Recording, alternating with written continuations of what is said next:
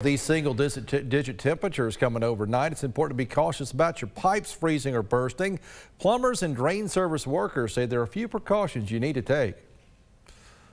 Most time, if you leave your water just at a steady rate, let it not just drip, but a fine stream of water coming down the faucet. And also, the biggest thing is to block your vents on your foundation and keep them closed off, and that way it keeps some wind off your pipes.